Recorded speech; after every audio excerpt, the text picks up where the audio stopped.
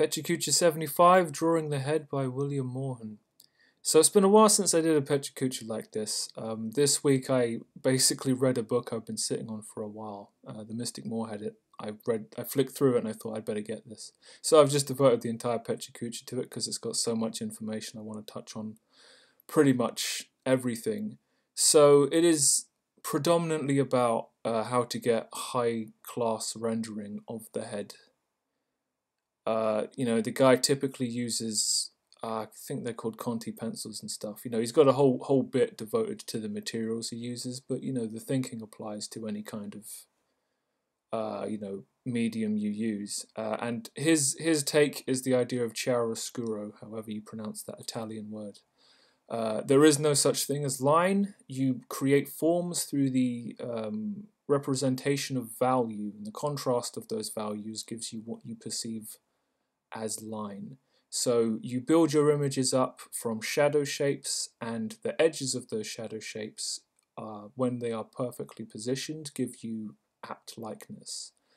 So he talks about things like reflective lighting, core shadows, form shadows, and the like. He also talks about having a kind of simplified way of representing these things. You use two dark shades.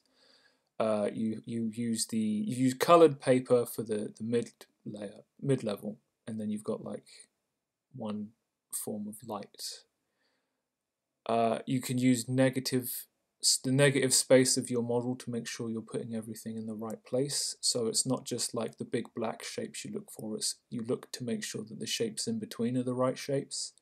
If you're crazy enough to take a picture and look at it upside down, this will help you make sure you draw what's actually there instead of what you think there is. Both of these images, he talks about how because the one on the left was poorly lit, it took him 3 times as long to do. Because he is predominantly using real-life models, and he does talk about how to light them properly. So a lot of this book is kind of like very specific. The single focal point is something I've heard Jim Lee talk about. Basically, you put more detail in the face than anywhere else because you want people looking at the face. The face is the most important part of a person. It's how you identify with them. It's the strongest kind of storytelling element that you want to hit home first, so that's where you focus. He talks about the perspective of the face to make sure that everything kind of lines up. It's I know about 1 point, 2 point, 3 point perspective. It's a difficult thing to put it into context with the face because usually you talk about buildings and cityscapes, landscapes.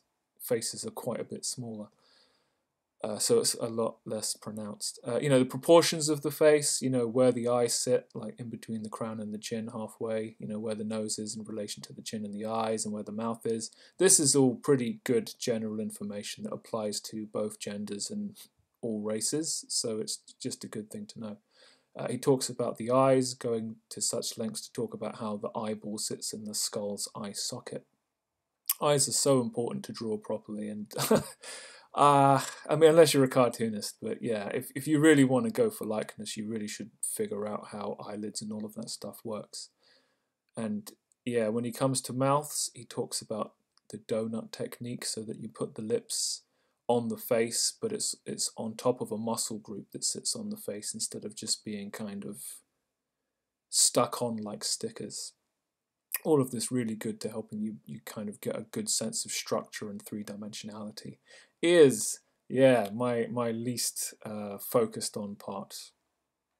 So, he talks about how you should actually look at ears. They're mostly the same, but not quite. Everyone's ear is slightly different. So when you're looking at a model, just, look at the model. Put your shadow shapes where they need to be.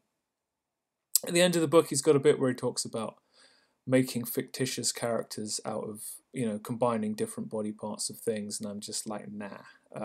I think the reason I don't like them is because they're all bald, and you put monsters' heads on like women's necks.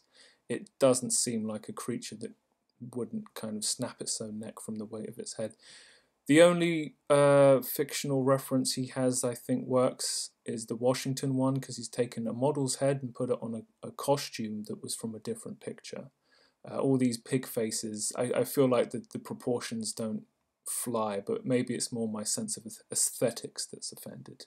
And a little thumbnail in there on one of the pages between some ugly pirates is Mr. Jesus Christ. Yeah, and you know, chiaroscuro, the Renaissance, of course, we all think of this Italian guy as Jesus. We have for several centuries. And it is, I would like to do a little Jesus through composite, so we'll see if that's something I do. And you know, after all this, he talks about working in color, he talks about the color wheel. You know, you've got your primary colors, and then your tertiary colors, and then your secondary colors. And then how these colors can be used together to kind of create a mood in your imagery. So yeah, color temperature is a thing. This is kind of a little bit about, if you have, you know, if you use one primary color, what are the other colors you use to enhance the colors you've already used? It's the stuff I knew existed, but I didn't have the actual nuts and bolts of it. So it's great to actually have a sense of, you know, reference for this, and you know, this family of colors is you know, the specific colors you want to combine to warm up colors you've already used and to cool them down, because you know, red is warm and blue is cold. This is the kind of technical information I'd hoped to obtain on my course, and it's not how it was taught, because it wasn't taught. So yeah, great book. I do recommend it. Can't remember what it cost, but there is something he says on one of the pages. An illustrator is only as good as his reference.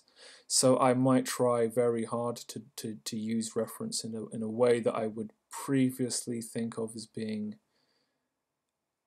not so, I don't know, morally viable. Something like cheating. We'll see what I do. But yeah, as I was looking for pictures of Jesus to make my own Jesus, I came across this little gem and thought I'd share. So spread the good news. Jesus is back, and he says, sit and spin, motherfucker. So I'll see you next time. That brings us to the end of Pecha Kucha 75.